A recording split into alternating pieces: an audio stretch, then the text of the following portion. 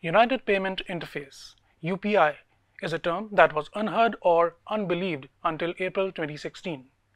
But today, UPI is the flag bearer of ongoing financial revolution. Who would have ever imagined a robust cash-based economy like India would have a massive influx of digital payments? From street hawkers to fancy showrooms, a large section of our society has adapted to UPI.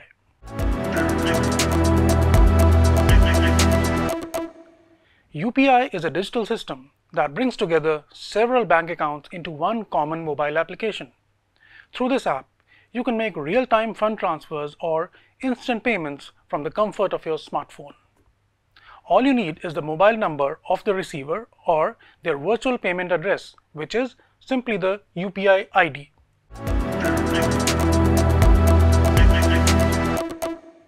UPI transactions are growing as the broader economy flourishes.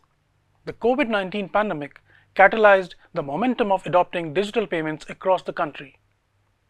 More banks have been brought into the UPI ecosystem, and volume of UPI transactions are also on a steady rise. As per the data from National Payments Corporation of India, the total number of active Indian banks on UPI network was 338 in July 2022.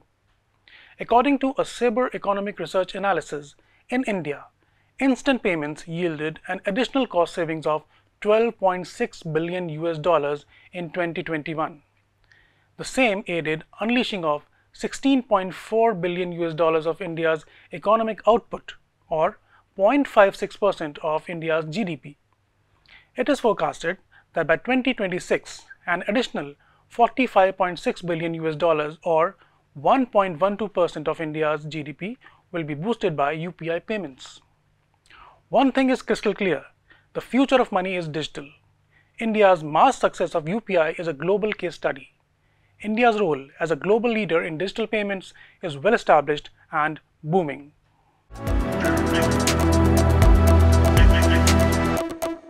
What could be the next big financial revolution in India? Credit on UPI. Right now, there are three ways in which you can make UPI payments. Method 1.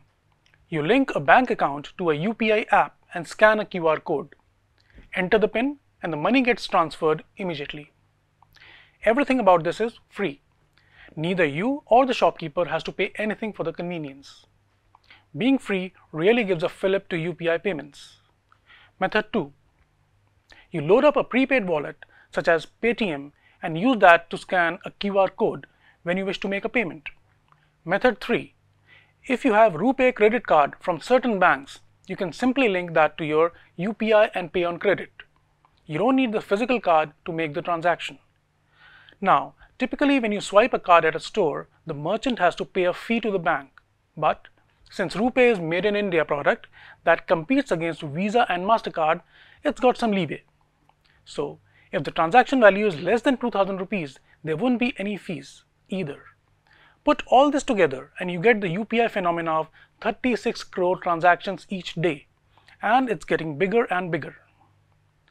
In February 2021, UPI had just 11% share in all kinds of retail payments, but by February 2023, it commanded 22%, and in the month of March, it hit a record high of 14 lakh crore rupees in value terms.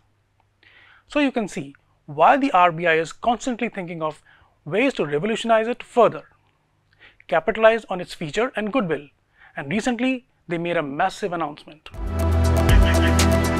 They want to introduce method 4, a direct credit line on UPI. We are not talking about a credit card linked to UPI, but a direct loan from a bank that can be used for payments on these apps. What this means is, if you don't have a credit card and still want a short-term loan to make UPI transactions, it could be very much possible.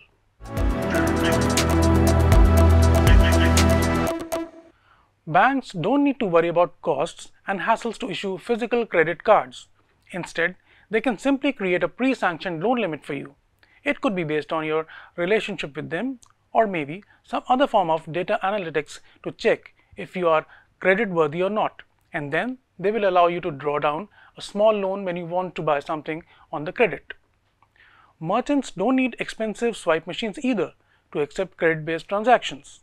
Just the regular QR code will do, and certainly it will give a booster dose to financial inclusion.